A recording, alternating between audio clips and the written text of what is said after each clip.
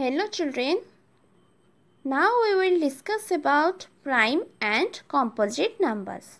So children, open your book, page number 53. Prime and composite numbers. Children, what are prime numbers?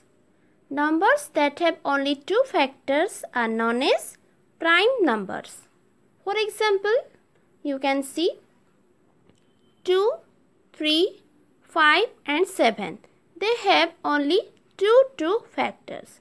So they are known as prime numbers. Then comes to composite number. The number that have more than two factors are known as composite number.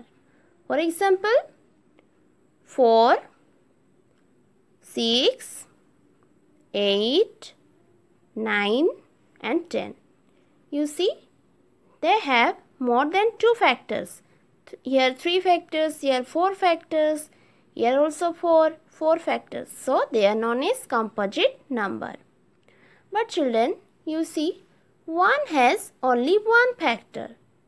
So it is known as unique number. Clear about prime, composite and unique number? Then comes to finding the prime numbers from 1 to 100.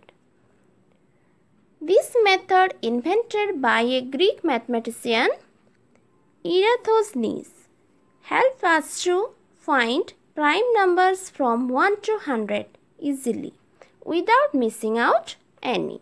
Let's see. Here some points are given. We have to follow. Cross out 1. 1 is not a prime number. It is a unique number. Then cross out all multiples of 2, leaving the first prime number 2.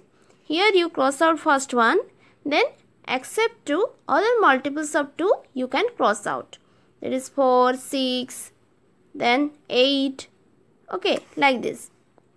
3 point is cross out all multiples of 3 except 3. Then cross out the multiples of 5 and 7, leaving 5 and 7. Fifth bit is all crossed out numbers except 1 are composite numbers and rest are prime numbers. So except 1, what are not crossed out, they are known as prime numbers like 2, 3, 5, 7. Here you find out. And which are crossed out, they are known as composite number. Then children, you list 1 to 100 which are prime number and which are composite number. This is your homework. Then facts about prime numbers. One number is 2 is the smallest prime number. 2 is the only even prime number. 3 bit is for a 2-digit number to be prime, the possible digits in one's place are 1, 3, 7 and 9. For example, 11, 13, 17, 19, 23, 29, etc. So you have to remember these facts. Then comes to twin prime numbers. The prime numbers with a difference of 2 are called twin prime numbers. There is a composite number between the twin prime numbers. For example, 3 and 5, 5 and 7, 11 and 13, 29 and 31, 41 and 43 are twin primes. Then comes to co-prime numbers. What are co-prime numbers? Two numbers which have only one as their common factor are called co-prime numbers. For example, 5 and 9, 6 and 7, etc. have one as common factor. These numbers have common factor is 1. Then co-prime numbers are not necessarily prime numbers. For example, 8 and 15 are not prime, but they are co-prime. Any two consecutive numbers are always co-prime.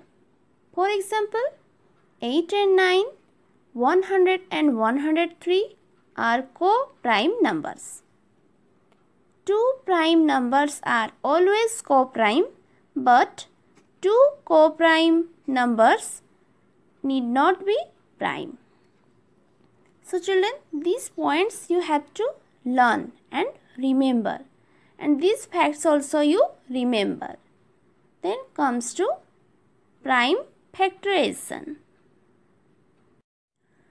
A number can be expressed as the product of prime factors. Children, you have learnt two methods of prime factorization in class 4. Let's see, this is the first method and this is the second method. This is known as tree method. Okay, 24 means 6 4s are 24. Then 6 means 2 3s are 6. 4 means 2 2s are 4. Second method is 24 equal to 2 multiply 12. Then 12 means 2 6s are 12. Here 6 means 2 3s are 6.